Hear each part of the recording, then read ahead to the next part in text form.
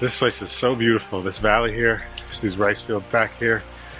And the elephants just get to roam around wherever they want. They have this whole valley to themselves. And right now, they're right here on the hillside. This place has been amazing though. It's like seeing elephants in the wild, like doing their natural thing. They bathe, they play in the mud, they walk through the forest, just kind of grazing on the grasses and the trees. Really awesome place.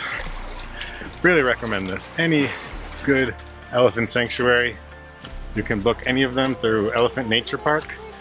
Go to their website, and they have their main place where they have like 80 elephants there now, I think. But they also do these projects in little villages like this where they used to do riding, and they help the villagers sort of transition to a more sustainable way with no riding, and it's better for everyone. I'm sure the villages are doing better, making a bit more money. The elephants are definitely doing better. They seem very happy. And yeah, everyone on the trip had a great time. Really recommend this.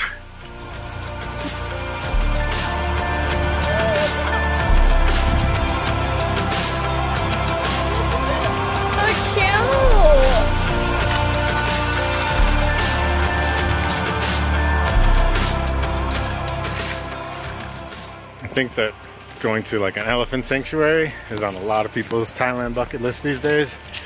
It used to be riding an elephant, and thankfully that's changing. More and more people now are sort of aware that it's not really good for the elephants, and it's not even that fun, you know? It's weird, like, I haven't ridden an elephant. I bet it's not that good. Like, you're above it, it's a bumpy ride, but actually being next to them and seeing them and sort of seeing the intelligence in their eyes and their gentleness, but also how powerful they are, that's really cool. And you probably get that if you ride them, like when you stop for the bathing or whatever, but I don't know. Such a better experience when you know the elephants are looked after well and living a good life, and that's really what it felt like at this place where we just went.